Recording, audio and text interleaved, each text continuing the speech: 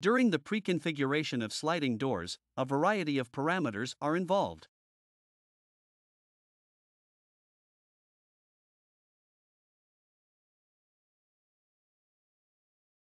First of all, I create the basic dimensions with 1800 mm width and a depth of 600, as well as a segment height of 12.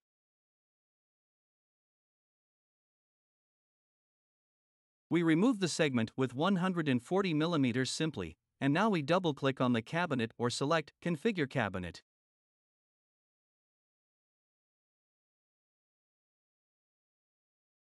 In the pre-configuration at the top right, we click on the image, and now we can select that for the lower segment. These sliding doors will be created.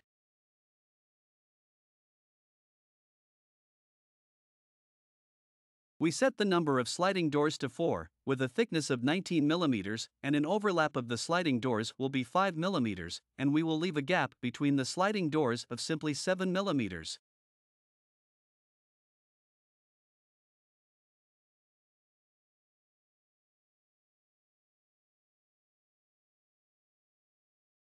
For the setback to the front edge, we can simply make it 2 mm.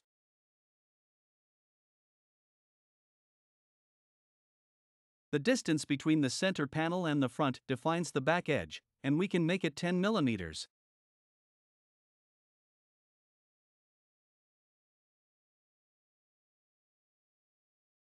The intermediate shelves also have a distance of 10 mm.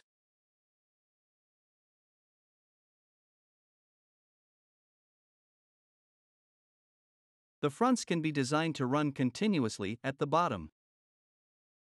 As the handle symbol, we can choose to use no symbol, and I confirm with OK.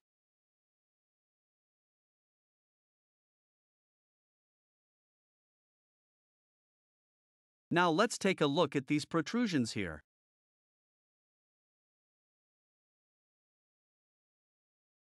Now we can clearly see that the front is designed to run continuously at the bottom, and in the top view, we can now simply take a look at these overhangs here.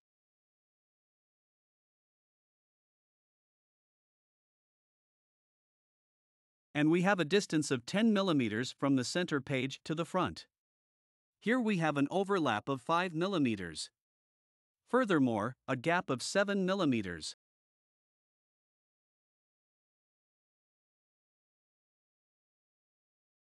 All these parameters are entered in the front tab, where we can of course change the distance of the sliding doors later on. And here we have the overlap, the distance from the front, and the other settings, which ultimately determine how the sliding door is designed.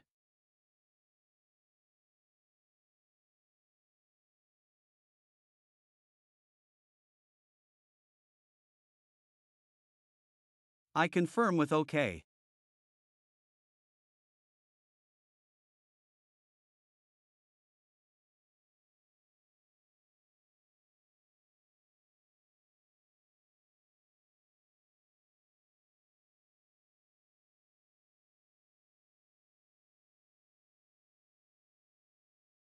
We can select a handle here. There are various rod handles or handle strips. For example, here we have the option to assign a 40 by 750 handle, confirm with OK, and then we have the corresponding handle, and here it must be noted that the handle is rotated 90 degrees. We can do that again in the front tab.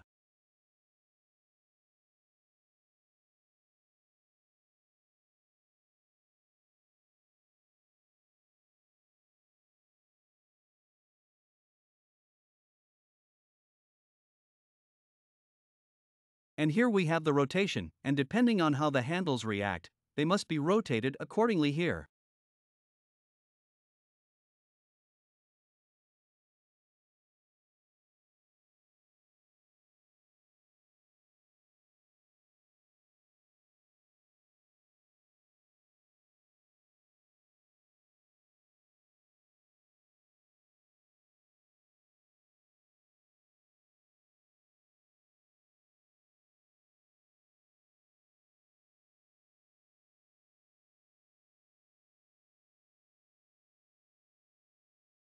In the Elements library, we can see here as well which handles are available.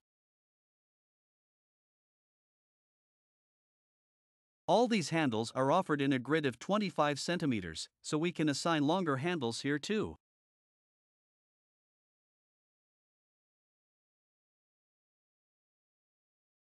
We can do that by double-clicking on the cabinet and then simply enter the length as 1250, for example, and immediately the corresponding handles will be assigned here.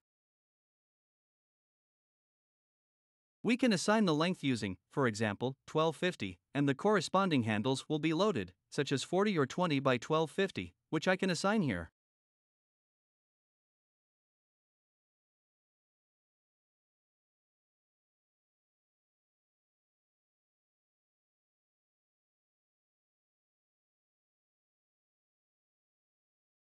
I confirm with OK and now select the corresponding handle.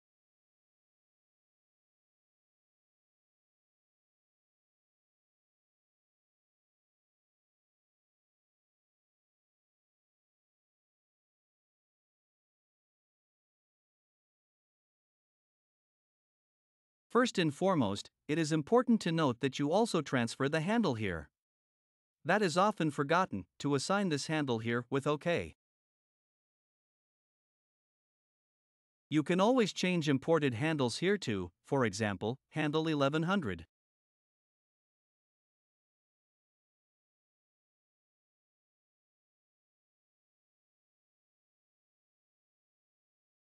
To do that, I can duplicate the handle here and enter the corresponding name, and then edit the handle in the 3D representation, and set the length to 1100, then I can exit and assign the new symbol here.